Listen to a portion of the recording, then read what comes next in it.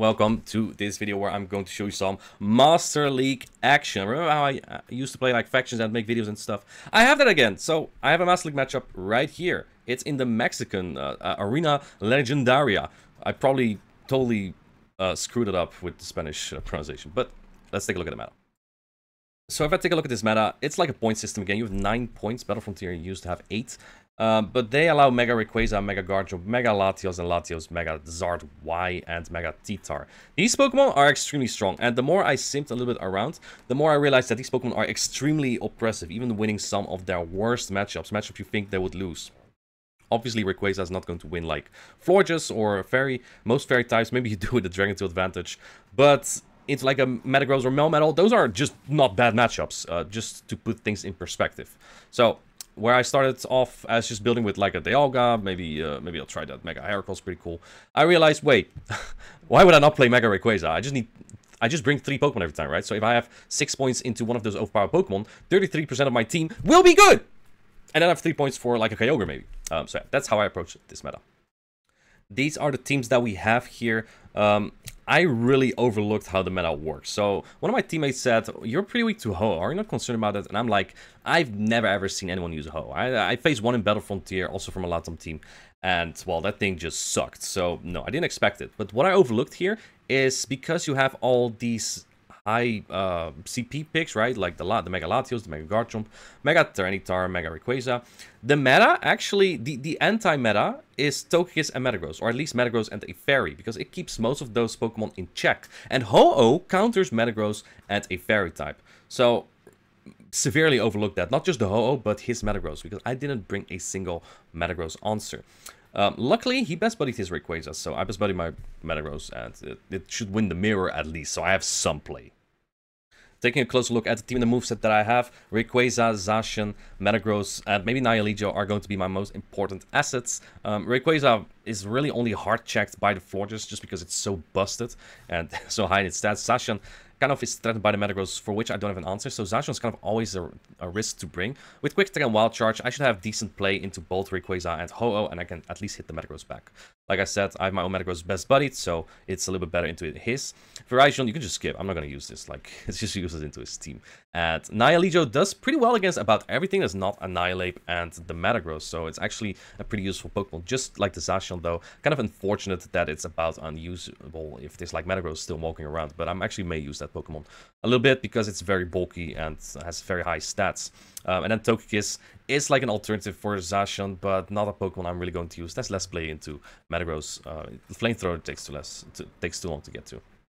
Before going into battle number 1, I've actually done quite some practice for this matchup because, man, I want to do well on my first matchup here. However, I never really had the best buddy scenarios in my mind, so now it becomes way less appealing to lead my own Rayquaza. I value my Metagross more because I want to win the mirror, because his Metagross is best asset against my team. I lead my Metagross into his Metagross. This is a great lead for me because with that best buddy, I should win this or at least make this very close. It says Shando Metagross, pretty cool. He's going to try to catch an Earthquake on his Rayquaza, and I'll be very quick with the reflex. Now I still have all my energy. I'm one bullet punch ahead as well on his Metagross, but I also don't like losing switch advantage here because his energy is still good on my Rayquaza. He goes straight Breaking Swipe here, which I find very interesting. A Dragon Ascent would basically take my Zacian out in one attack. So I don't really see reason to go straight Breaking Swipe here. He even shields the first attack, which is a little bit annoying because this Rayquaza has such high attack that it actually will wear me down. He gets the attack drop, unfortunately. Now the player will do less damage. Player of already isn't exactly the strongest attack, but it's still super effective, and because I'm a Fairy type, you know, I don't take too much damage here. I actually think I will barely take this. It will get very close on the dot. Breaking Swipe comes through, I still have the Wild Charge. If he wants switch advantage, he must have Ho-Oh in the back, because then he really wants that Ho-Oh on my Metagross here. I don't really mind. I'm going to take the damage on my own Metagross here, which actually still adds up. In fact, you'll see later that Rayquaza is not bad against Metagross at all. It just has such a ridiculous attack stat. I wait for the Ho-Oh to come in. Here it comes. But I have 2 shields. Bringing your Metagross, even with that energy, it's still fine.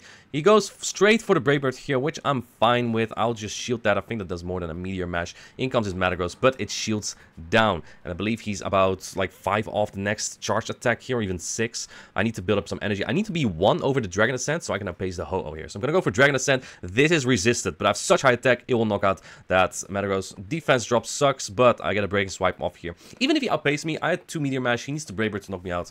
I'm in a very fine spot here. In fact, I win game number 1. That's play into the Zacian was extremely interesting because going 2 shields down was, yeah, that just led my request to sweep him. I feel like I kind of got away there though with my Zacian just barely hanging on there on that Rayquaza. So I gotta be a little bit more cautious here. I'm gonna go into game number 2, leading Metagross again, just the safest lead that I have. Leading into Florges. This is so good. And I have my Nihilego in the back, so I have 2 hard Florges answers, but I flinch a little bit here. I'm gonna bait the Meteor Mash. I actually tend to switch into Rayquaza at some point. I actually want to try and catch an Earthquake.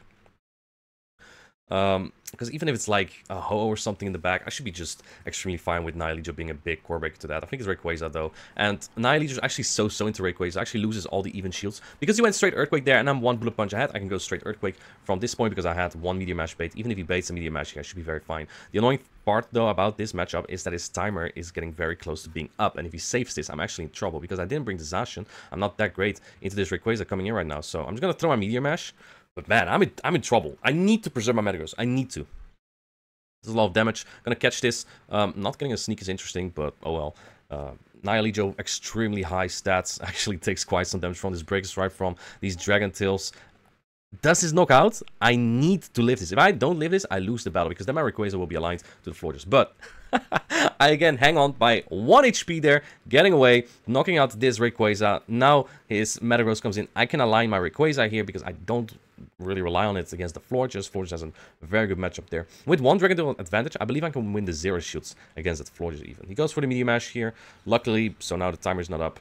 Now the timer is up, and he goes into Florges. Didn't even throw a Dragon Tail. Swapped in my Metagross immediately, but now if he farms me down, I might get iffy. I believe I have a Breaking Swipe store though, so I might just be okay. You don't see me do the last fast attack there, just because I want to make sure I get the last Dragon Tail in. If I wasn't at a Breaking Swipe just yet, I now will be, and that does about 28% or so on the Metagross. This should knock out, and that wins me game number 2. Yeah, a little bit, that start off really well, leading into Florges and Nihilego in the back, but again, you see his Metagross is just a big problem if he preserves that. Final battle. I feel like there's probably a Ho-Oh lead or something coming, so I'm gonna lead Nihilego this time, which might be a little bit risky if he leads his own Metagross and I'll be behind on energy, but because I have the best buddy and he does on the Metagross, I feel more confident with the Nihilego lead here. I lead into Rayquaza though, so I lose all even shields here, unfortunately, but I should be able to at least force some shields or energy from him. Also, because he's best buddy, I believe he deals a little bit more damage, maybe with the Breaking Swipe, because normally the Nihilego should be able to get to the next Rock Slide here, as you can see, but this time I don't have the luck to barely hang on, so this is not looking great for me right now. Man, look at the CP on that thing, it's actually huge. Okay, if he goes for a Dragon Ascent, but he throws 1 before, so I don't have to shield this, just a Breaking Swipe. Like a Dragon Ascent probably would have put me into the red there. No debuff is great as well. I'm gonna go for the shield advance on the Rayquaza. If it is his Metagross, if it's his Metagross and Florges, I'm just dead here. But if it's Ho-Oh in the back, then we'll be cooking. Let's see. Meteor Mash sticks out. In the back is Ho-Oh. Okay, there's good play here. That's what he does. 2 Incinerate, then switches out, so he needs 1 Incinerate for a Brave Bird. I need to keep that in mind. I was thinking for a second, should I go Dragon Ascent? Because there's no way he shields the first attack, but also that's probably giving him a win condition, because if he does shield it, he wins the battle. So I'm gonna go straight Breaking Swipe here. Maybe shield everything even? I'm not too sure. Breaking Swipe comes through, he shields that. You see, I sneak a whole Dragon Tail, by the way. You see that this matchup is not that bad for Rayquaza. Of course, I'm a shield advantage up, but you should win the 0s and the 2 shield scenario as Mega Rayquaza regardless. You lose the 1 shield though to Metagross. Take it out, still have a shield. He's now the Brave Bird, he throws immediately. I mean, it doesn't really matter, it's just over anyway. I'm gonna time perfectly even. 3 Dragon Tail for 2 Incinerate. The Dragon Tails add up so much. It's just crazy how Rayquaza sometimes just disappears while doing his fast attacks. And that wins me the battle. I win this matchup by a 3-0. So that was the video for this time. Hopefully more to come, and hope you liked it. See you in the next one. Bye.